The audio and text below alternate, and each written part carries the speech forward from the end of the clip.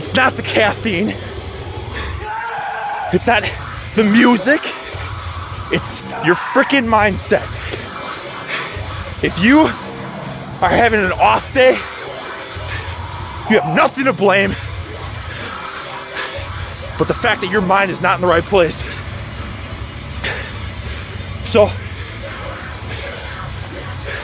if you're in a slump with plateaus, I recommend you do a little soul searching before you get back to the gym, okay? It's not your program. It's the fact that you're failing to attack the weight. You've lost the confidence. You've lost the passion, the aggression. Reassess and frickin' destroy those goals, baby. Cause I was sitting around planning my workout, drinking a couple cups of coffee, and I said, you know what? Let's just get right after it.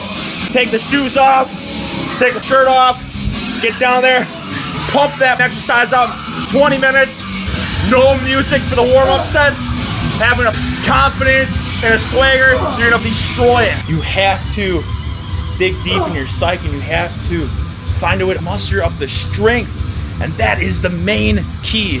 If you don't hit your goal, you don't leave the gym until you hit your goal.